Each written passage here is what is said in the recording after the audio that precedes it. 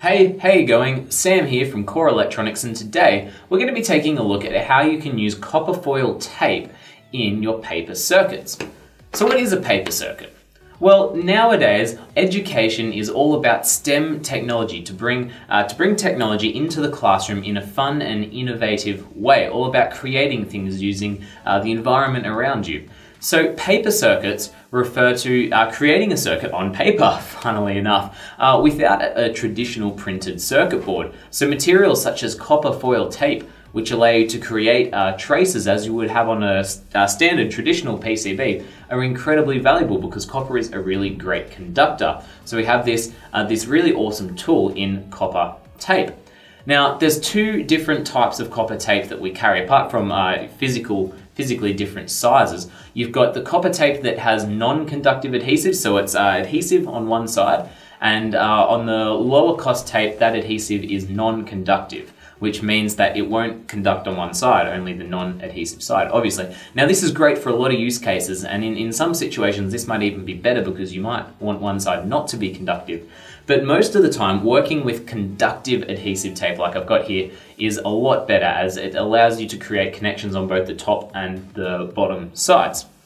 So I've got the 5mm copper tape from SparkFun, fantastic products, one of our maker favorites. And I just wanted to go through, I've been getting a bit hands-on with it and run through some tips and tricks, methods that I found really useful to create a circuit with some copper foil tape. I've got a couple of simple components here that you wouldn't normally find on perhaps a paper circuit, but we're going to look at how you can really easily integrate even traditional through-hole components into your paper circuits. So you've got platforms like Chibitronics, Makey Makey, Scribe. They're all platforms and brands which use copper foil tape, or can use copper foil tape really extensively in projects for them. In fact, Chibitronics is all about stickered components, so an LED that's in the form of a sticker with some conductive pads, and it's all about using copper foil tape. But in others, it's just a really handy addition. So first up, I want to talk a bit about using conductive adhesive and non-conductive adhesive tapes together. Because as I mentioned, the non-conductive adhesive type is a little bit cheaper, so it's always good to have a roll on hand.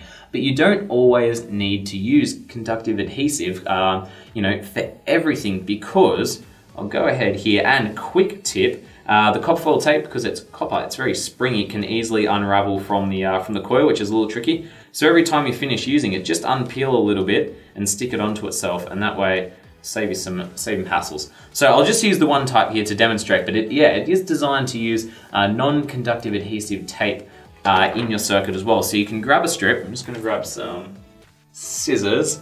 One moment, and I'm back. Cool. So I'm going to take the scissors and cut off a little section of the tape. Now we'll peel that on, stick it onto our paper here. So ordinarily, and now this is conductive adhesive tape, but I'm going to use it as well like it isn't. So we stick that down. Now if you use non-conductive adhesive tape, if you try and stick it on top of there, it won't conduct because the bottom side, the adhesive side, isn't conductive. But if we use that the bottom layer as our non-conductive adhesive tape, then that top side's still going to be some conductive. So you grab some of your adhesive conductive tape, whack that on top, and you're taking advantage of the fact that both sides don't necessarily have to be conductive to make a great circuit. It can be a little tricky to peel off sometimes. There we go. So you can whack that one on there, and if that was non-conductive adhesive tape, no worries. Our conductive adhesive tape is going to do the rest of the job. You peel that off, and saved the conductive adhesive tape for when you actually need to use it, and the non-conductive works just as well in this situation, which is really cool. So another really handy thing about the copper foil tape is that it's really easy to solder to, especially the thin stuff. Now, when I was testing it out, I thought there might have been a few issues with the body of the tape wicking away the heat, making it hard to get a nice smooth solder joint. But it wasn't the case, because the tape itself is so thin. It is quite nice to solder to. You get a really nice pillow of solder on there. So if you do need to, I mean, it defeats the point of a paper circuit a little bit, but you might have an external circuit that you wanted to hook up to this. So I'm just going to show you how easy it is to solder to. So I've got my soldering iron here.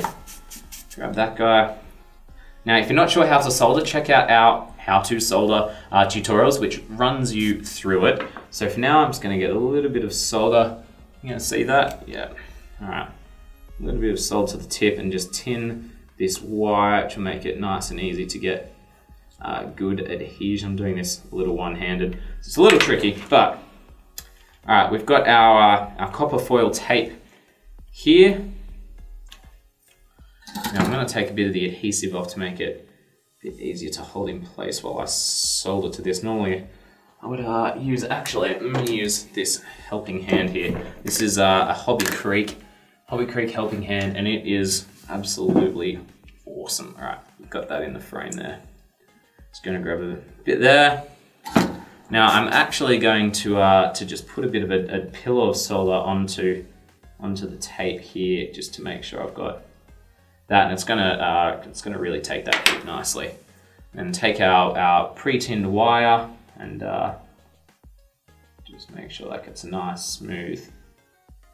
smooth flow there. And you can see I've got a really nice solder joint. So it's not mechanically strong. Solder isn't designed to form a mechanical connection, but you can see that has just taken really, really well, and it's not going to come off very easily at all. I just tore the tape before the solder joint gave away. Really, really good stuff. So that is that's soldering to copper tape. So next up is using components with copper tape, and as I mentioned, you can get some Chibitronics packs which have stickers. So all of the components are are in the sticker form, so it's really easy to get started with paper circuits that way. But for your standard through-hole components like an LED or a resistor, it can be a little bit more tricky. So I'm going to go over some tips on how you can secure those. So you can, of course, just tape it, especially with, you're going to want conductive adhesive tape. You can just tape it straight to the paper like, I'll try and get my hands out of the way, like that. I'll say pressing it down for now, and that's going to form a very good connection. Or if you've already got your traces here, then you can simply, I like to cut off a small little rectangle of the tape, put my lead there, spin this around, and then I can get the LED, stick this tape over the top, and because it is has conductive adhesive, it's going to conduct on the adhesive side as well. Also holds your LED up nicely. Really, really cool. So on the other side, I'll just tape it straight down to the paper. Can you see that? Yeah, there we go. I'll tape that down there, and I'll go ahead and just show you a quick little circuit, and we'll wait to connect a battery up and turn it on. I'm going to get into using batteries in just a moment. So go ahead and feel free to follow this at home. It's a really good starter circuit if you want to get into using traditional components with copper foil tape. The hardest part is separating it from the paper. There we go. So again, I've already put that trace down, so I'm just going to grab a little square there, tape it down on top of my existing trace that's gone down quite nicely, and trace over that one. That's going to allow me to put a coin cell battery in there to connect up our circuit. Make sure they're all pushed down nicely. Cool. And that is using standard components, through-hole components with conductive tape, with paper circuits. It's very cool. So, of course, we're going to want a switch to turn our circuit on. We don't necessarily want it to be on the whole time. So there's a few different ways you can make a switch, and we're going to go over both of them. So from here, I'll draw some traces out, or make some traces out, I should say. Nice big long trace over to here. So bear in mind that because copper foil tape is quite thin, especially if you're using this smaller width stuff, you're going to want to be careful of how long you're making your traces, because it can start introducing some significant resistance to your circuit. We're not talking kiloohms at all, but it still can be can affect your circuit. So go ahead and cut that off. Cool. So if you want to make a foldable switch, you could of course put your tape near the corner of your paper and simply fold the corner over, and that's going to make a circuit across those two connectors, and bang, you've got a foldable switch, which is okay. You do crease your paper a little bit. It's good for your gift cards or things like that. but I do prefer, I think it's a little bit of a cleaner solution to just create a switch, a little springy momentary switch.